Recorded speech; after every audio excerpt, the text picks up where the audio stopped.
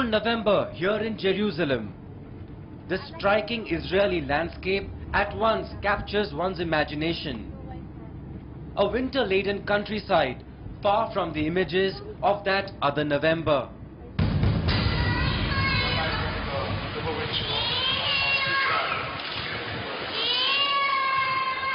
Heart-rending cries of a 2-year-old baby reverberating through hushed ranks of mourners, wailing for his mother, now dead, brutally gunned down by terrorists at the Nariman house. Unforgettable visuals that touched a chord across the world. Baby Moshe instantly became the face of the 26/11 terror attacks in Mumbai, a face that spoke for the faceless innocents wantonly murdered by 10 killing machines.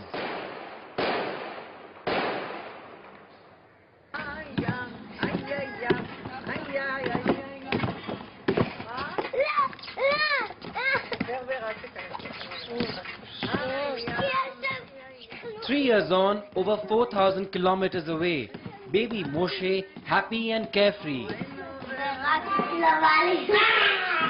Immensely loved by his family members.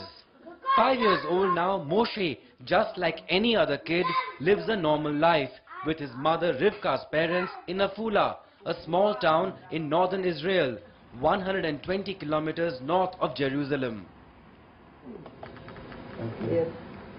Also here, his nanny, Sandra Samuels, who in an act of immense courage had rescued Moshe when terrorists at Nariman house went on the rampage. Tell us, how is he doing? How is baby Moshe doing? He's perfect. He has a very, funny humor in him. And it's like, sometimes, I feel that, like I'm speaking to Rabbi Gabi, For Moshe baby, it is very, very good in this place. And Baruch Hashem, Moshe, very, very clever and very, very happy in going every day to the school, to the kindergarten. They play, they jump, they dance, he read books, and he is very, very, very happy. To mark the 3rd anniversary of the death of their son Gabriel and daughter-in-law, the Holzbergs, Moshe's paternal grandparents, have come down from New York. The bonding unmistakable, as is the pain and trauma both families have gone through in the last 3 years.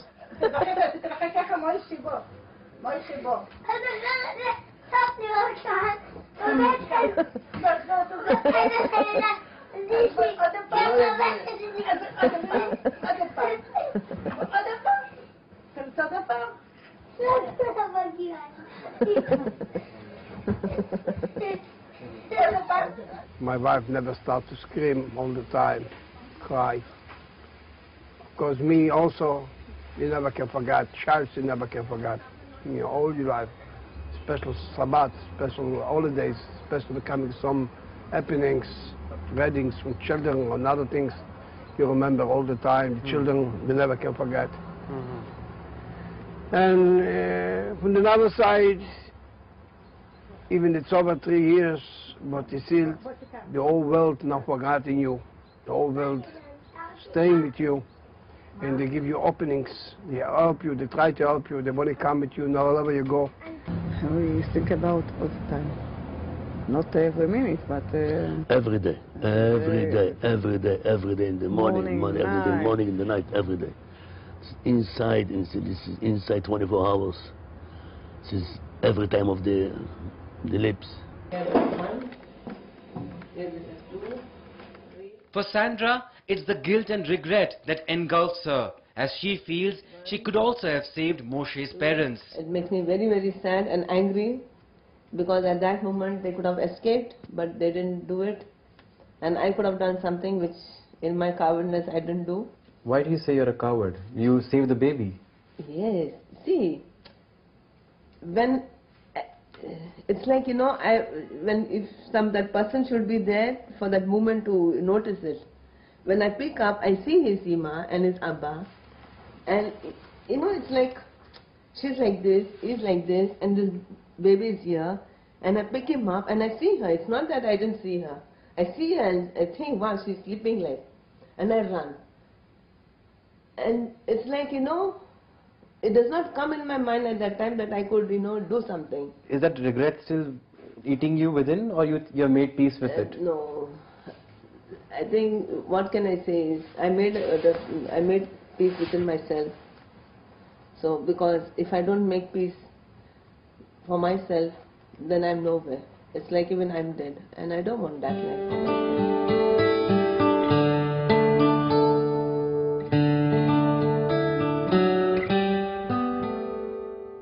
Moshe naturally is too small to understand what it means to lose one's entire family, a family of 5 people, now reduced to him alone. When terror struck Nariman house, Gabriel and Rivka were with other Jewish guests. As emissaries, the Orthodox rabbi and his wife ran the Chabad house, serving travelers. Mumbai was their home for over 5 years. שלום, שמי רבקי עוזר, ואני שליחה של הרבי מלובביץ' להודו, בומביי.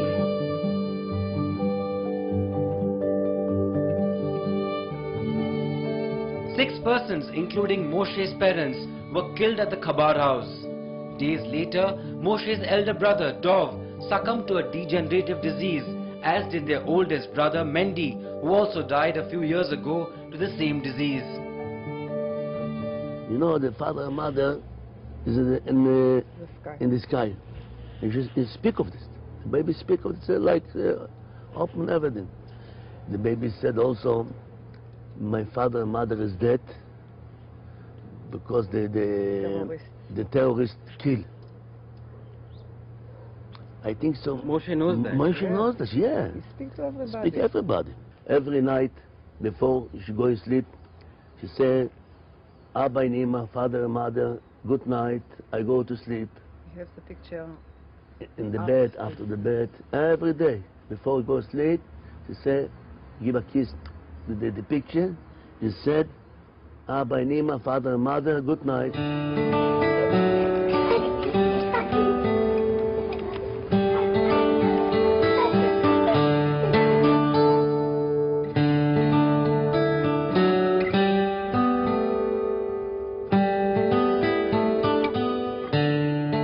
Witnessing brutalities and acts of senseless terror and violence can shake and disturb the strongest of us. No one really knows what Moshe saw on that bloody night, but psychiatrists who have been counseling him for the last 2 years say, thankfully, the scars of terror have not left on him any damaging imprint.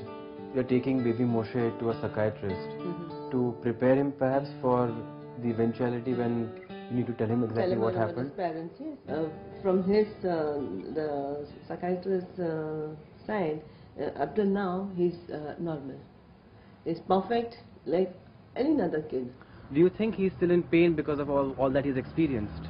I think so, and I think so also for him it's better if you don't tell him nothing, father or mother, and when he's big, then you make a lot show you, where my father, where my mother, why you don't tell me before? It will be something new for him, which he didn't know before. However, Moshe's memories of his stay in Mumbai seem intact, just like his mumblings in Hindi.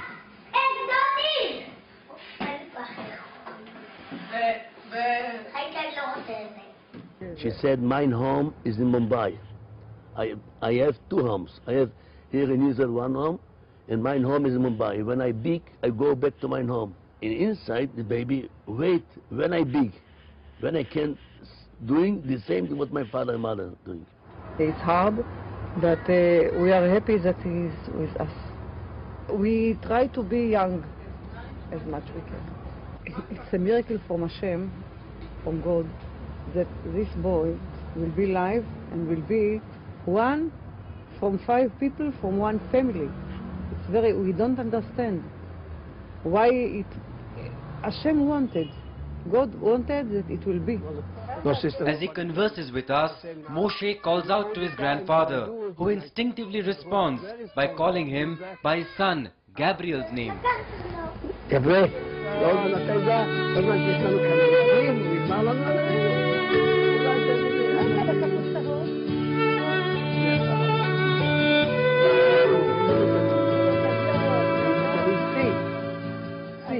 you know who's this brother?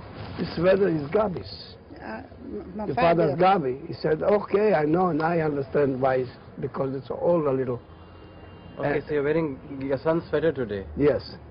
Not special, just, you know, for... No, fine. Only this. I just take it, I didn't think before. When you look at him, who do you see? Do you see Gabriel in him? He said, Exactly. of course. You see everything in him, Gabriel, everything.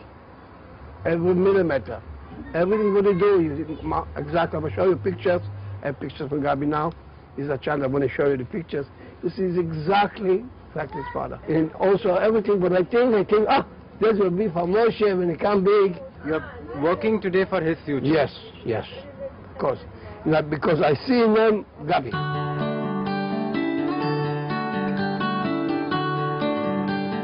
Just like Judith, who also see the daughter Rivka in Moshe's eyes.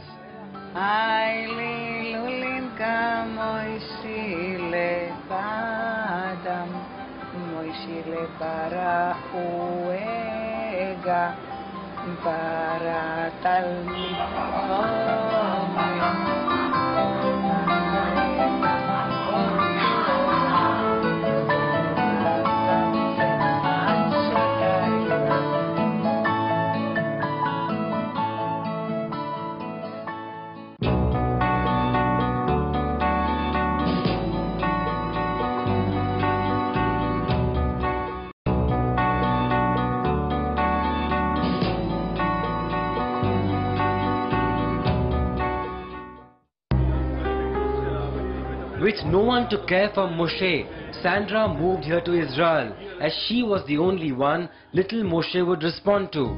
For Sandra, Israel walked the extra mile to express gratitude for her heroic deed. They granted her an honorary citizenship. If there is pain and sorrow in life, joy and happiness really can't be too far. Sandra's story is one of hope. For the Israelis, her act of heroism was a reflection of a Jewish tradition. Save one life and you save an entire nation. The Israelis discovered in her a new citizen, but Sandra simply discovered her own self. I'm very, very happy to say that I'm in Israel. In India, mentality is very, very different, especially of the women. So when I come here, so my thinking changes. I'm more free-minded, I think more open. Like in India, it was like, you know, my husband, my house, my children, that's me. But here, it's not like that. As a woman, you found also far more respect here. Yes, yes. Yes. More respect, you know, respect for myself. Everybody has their own life, and that I've come to know, and I've, you know, taken that for myself. So tomorrow when I go back, I know that I have got something for myself. 3 years on, Moshe has found emotional support in his larger family, but Sandra still remains the first choice. As we were interviewing her, Moshe hurt himself while playing. And watch, this is what happened next. Baby too.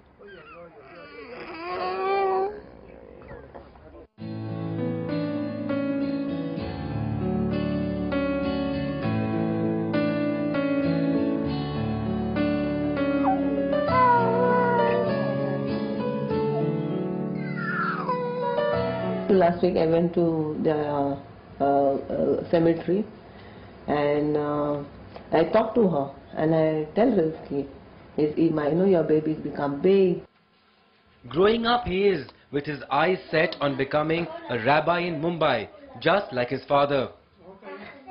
And Moshe is becoming rabbi from the whole Bombay. He'll become the next rabbi, you Yes, think? of course, no question. Yeah, what is it? I believe also the security will be a lot better from before.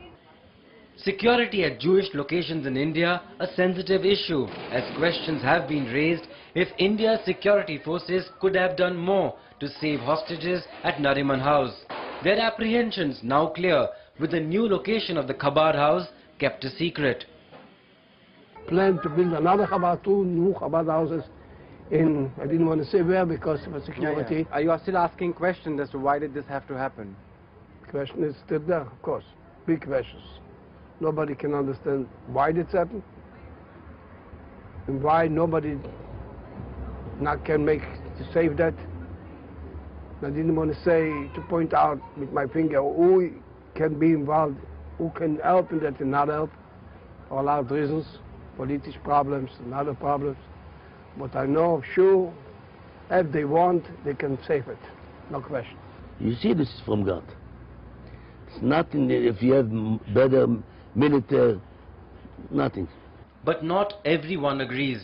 Here in the old city in Jerusalem, where Jews and Arabs rub shoulders, these quiet roads, a reflection perhaps of the relative dip in violence between Israelis and Palestinians, a welcome oasis of peace.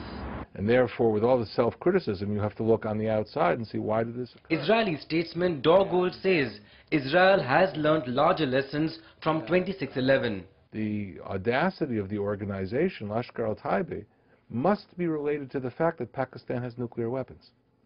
Because they felt they were operating under the protective umbrella that Pakistan had created for them.